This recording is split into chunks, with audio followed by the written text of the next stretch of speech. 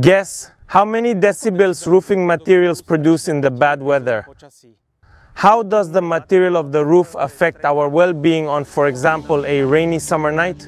Replace the raindrops with these tiny pebbles and measure how much noise is produced on different roofing materials. We'll use sound level meter for this.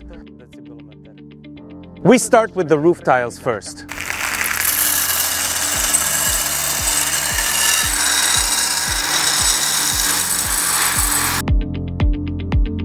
We measured exactly 92.4 decibels for the roof tiles. We will continue with the cheap metal roof.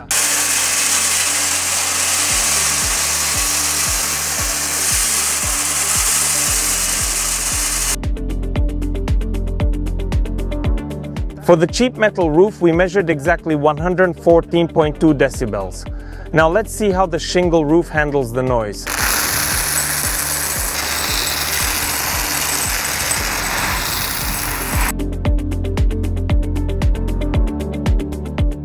On the shingle roof, we measured exactly 89.7 decibels.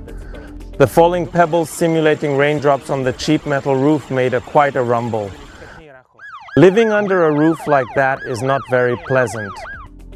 Cambridge shingles, on the other hand, reduce the noise of falling drops quite well. So even during heavy rain or hail, you have a minimum of noise in the house. In this test, the shingle roof was indeed the quietest.